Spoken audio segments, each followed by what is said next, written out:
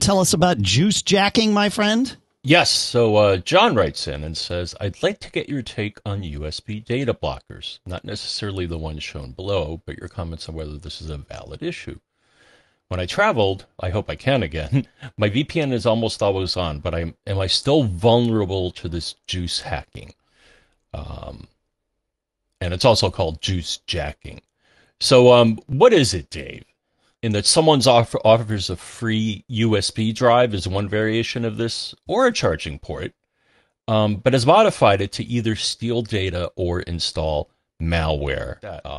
The thing he's talking about is someone in theory, and I haven't heard of this happening in the wild, whereas I have heard about other things like, credit card skimmers and all that. But so what the data blocker, you may see a USB port and someone offers it as a free charging port, but the data lines are also hooked up.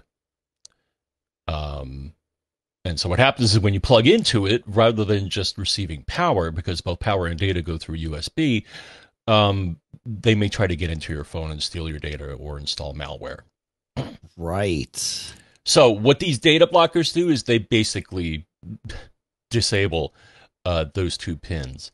So the advice here could be don't use a strange free charger, even in a public place, because somebody it wouldn't I think you're like in terms of like mitigating risk, you are absolutely right. However, I think Apple kind of has our backs here, because when I plug a new, not a charging source, or not a charging only source, I should clarify, but when I plug a data source into my phone, the phone asks me, do you want to trust this device? Right. And if so, as long as you're running, and I think this started in like iOS 11 or something, I think Apple has our backs on juice jackers.